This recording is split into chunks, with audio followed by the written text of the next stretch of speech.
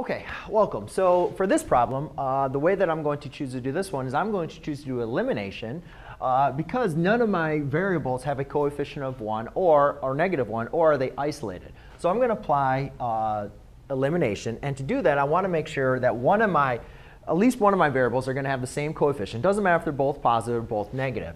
So I see that between the x's and the y's, the x's are going to be able to find the easiest LCM, or least common multiple, between their coefficients, where the least common multiple between 2 and forget about the negative, but just between 2 and 4 is 4.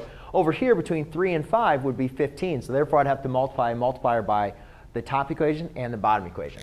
So to get these to have the same coefficient, regardless of the sign, I'm going to multiply by a multiplier of 2. And make sure you multiply this multiplier by every single term in your equation to produce an equivalent equation. So when I do that, I get 4x minus 6y equals 16. And then down below, I still have the same exact equation.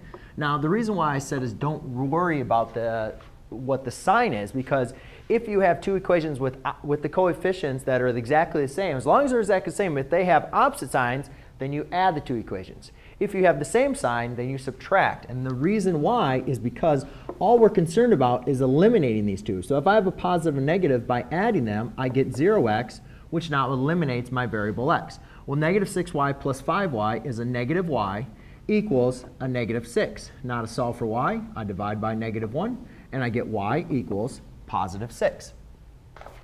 That is a positive 6, sorry. So that would be a negative 6. Now, to find my value of x, I need to pick one of these equations to go back to. Now, I could use the one where I multiply by 2, but you don't have to. You can choose any variable you want, or either any equation you'd like. So therefore, I'll just use this original first equation. Now I know that the value of y that makes this system true is at negative 6. So I'll plug in a negative 6 in for my y. So I get 2x plus 18 equals 8. Subtract 18 on both sides, and I get 2x equals negative 10. Divide by 2, x equals negative 5. Therefore, the solution of this equation is true when x equals negative 5 and y equals negative 6. And you could say the intersection of those two equations, if we were to graph them, would intersect at the coordinate point negative 5, negative 6. Thanks.